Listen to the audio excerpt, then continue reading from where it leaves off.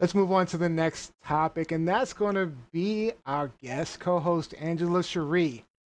So, Come Angela through, and Cherie, is Yes. this a truth, a lie, or are we talking shenanigans here? It's truth and shenanigans as far as I'm concerned. It's truth in the fact that it's a real thing, but it's shenanigans.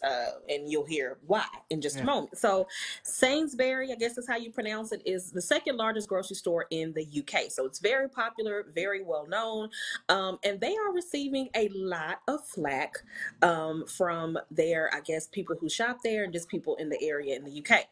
They're not receiving flack for bad produce. They're not receiving flack for being having a lack of items, a lack of toilet tissue and stuff like that. They are receiving flack and outrage over a Christmas ad. A Christmas ad about some daggone gravy. Okay. So the problem isn't about Christmas or gravy, but the public took issue to the family and the advertisement being a black family. Okay. Now, this family isn't portrayed cussing each other out and twerking on glass and standing on furniture at a restaurant or committing unlawful acts. They're just, talking about Christmas. The daughter calls the dad and she's looking forward to spending time with the family, and the dad's proud of his little gravy. And people are mad. Supporters or shoppers are saying that they are, or consumers and Twitter gangsters, they've threatened and urged a boycott against the store, citing that the commercial or advertisement isn't inclusive and it is very divisive. How, I don't. Do y'all see this? Do y'all hear this? So my question to you before I get into my rant is: will healthy Black family narratives ever be something that is normalized? You're not doing anything wrong in the ad. There's nothing, disrespectful. Why is this such an issue? Well, let's show the ad real quick. Let's take a look at it. Okay. Hey. Hey, it's me. Oh, hey, love. How are you? How's mum? Yeah, well, we're fine. We're all good. We're good. I'm getting so excited for Christmas. Christmas! I just really hope I can see you lot. Me too. I cannot stop thinking about mum's roasties. Whoa. What about my gravy? What about your gravy? Hey, you, what's going down? Dad, not the song. Gravy boat, coming to town. It's not any old shit. Just take a sip. It's filled with scrummy and still see bits. How does mum put up with you? Your gravy is pretty good, to be fair, and I just really want to be home for it. So my gravy is the best. Dad. Honey, she says my gravy is the best. Honey. I mean, that's such a great commercial, actually. We can't even have gravy, y'all. We can't even have gravy. Can't even. All right. Let's start out with Lizzie Enders. Do I Can think we it will ever be? can we just have that positive Black narrative without people getting upset? I think yes and no. I think that the common good is okay with the Black family, because I don't believe that everyone in this country or everyone who is non-Black in this world is racist. However, with that said, there is a driving faction, especially in this country, and I'm not very familiar. I mean, I've been to the UK, I've been to London, I've been to England, but I'm not very familiar with the demographics there or with the cultural climate there. But so I can only speak from the perspective of this country, if you will. But and we've seen this in the past 4 years. We've seen this 1,000 times over with Trump Fuhrer in the White House. But I think there is a driving factor that is intimidated and very cautious and very anxious about a thriving progressive Black family, and it's seen as a threat by a certain people because a positive, powerful Black family can't be subjugated. It can't be walked over. Good point. And I always challenge people to pay attention to advertising in this country. Just even for the holidays over the next few weeks, look at the ads that you see on television. Notice the number of Black families that you see, where you see 2 Black parents and Black children versus interracial families, where you have one Black parent and then one parent who is of another race. And I honestly, I would be a hypocrite if I was standing here speaking out against interracial relationships. I have dated more outside of my race than I have dated in. I believe love is love is love, but I also believe that representation is important. And so when you put out there that the Black family, a Black man and a Black woman as a unit, is something that is an anomaly, that's something that isn't the norm, but the norm is a Black man and or Black woman with an other is the norm, then we have a problem, because you're trying to change the perception of what the Black family is. You're trying to change the representation. And so that's why this ad kind of doesn't surprise, like, it's shocking because it's so innocuous. We talking gravy for the holidays. Gravy for the holidays. But in the same vein, again, pay attention to the way Blacks are in this country are still what our images are in the media. And it's not as progressive as a lot of people would think.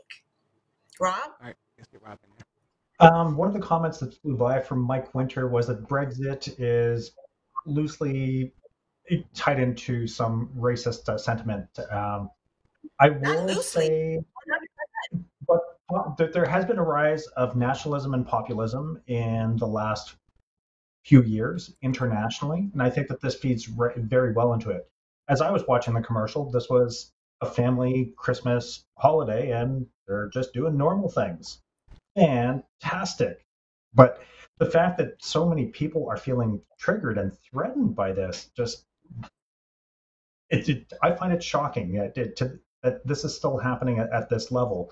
There's always going to be internet trolls, and people are going to hide behind their digital personas, their digital shields, and spout off all kinds of nonsense that they wouldn't necessarily say to your face, because there is that false electronic courage. But yeah, like I'm with you. To me, this should just be a normalized thing, and I'm glad that you brought up the mixed family commercials, Liz, because then that makes it more palpable for everybody. Everybody's okay, just kind of drink it in. But you're right. I mean, white families have been normalized in media forever. So why should a family of any other race be threatening to anyone else? If anything, it should speak volumes to your society that anyone can kind of edge out that little slice of happy and just be quote unquote normal. Yeah, exactly.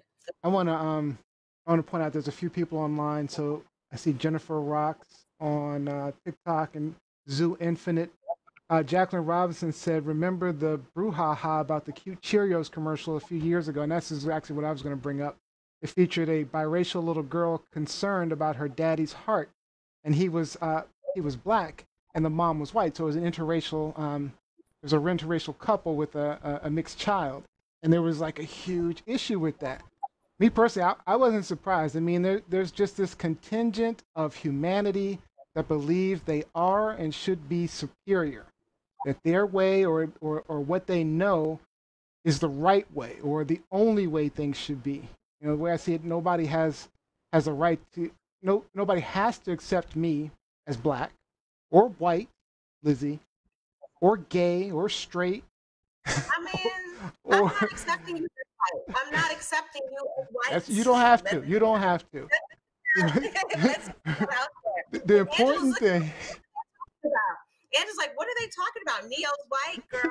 No, that's not. No, I've watched. But you don't have to accept it. It's fine. That's your choice. If I choose to be gay, straight, if I say that I'm tall, it doesn't matter if you believe I'm tall or not. What matters is that I believe I'm tall. No, that is reality. You are not tall. Like, there's reality. There is. I'm tall compared to ants. So anyway, back to my point. I'm just saying no one should be admonished for any of their differences. You know, that's really the important thing. let people do what they want. And this is similar to what we were talking about earlier. You know, you know, and what's wrong with showing black faces and white people having to find a way to relate to that? There's nothing wrong with that.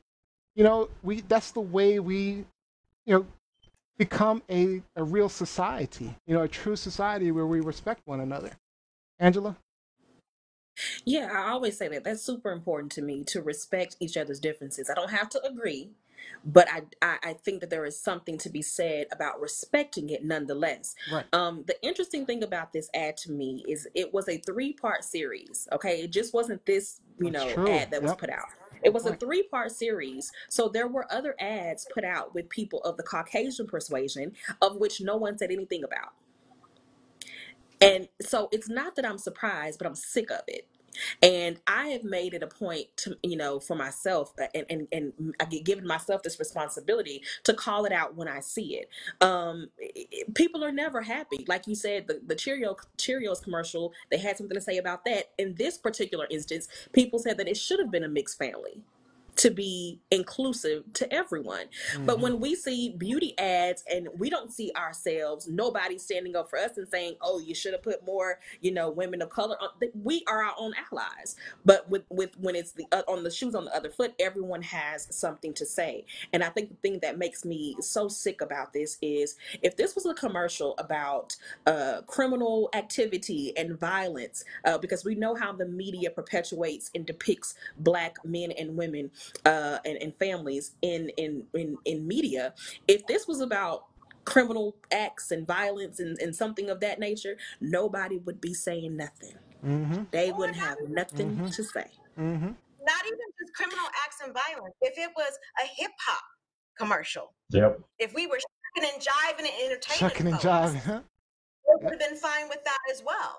Like, we needed to stay in our lane. We can't be a happy couple, a normal family. You need to either be criminalized or you need to entertain us. You got 2 lanes. And I Black think people. it was interesting too is that the Black father was kind of the focal point too. So that spoke Yeah. volumes because you heard about the mother, but you didn't really see her, and it wasn't really the Black father, Yep. the Black male being depicted as a father. What? As a husband? What?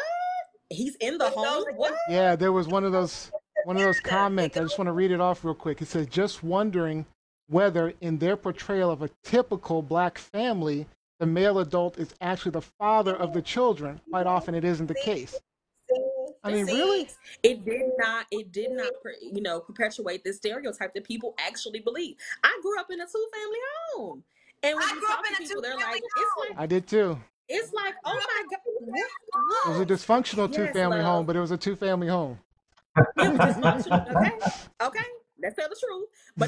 But I had my father there, and my father is still in my life. And I think that it is, again, it's not something that I'm surprised at. It's not something that is, going to end anytime soon.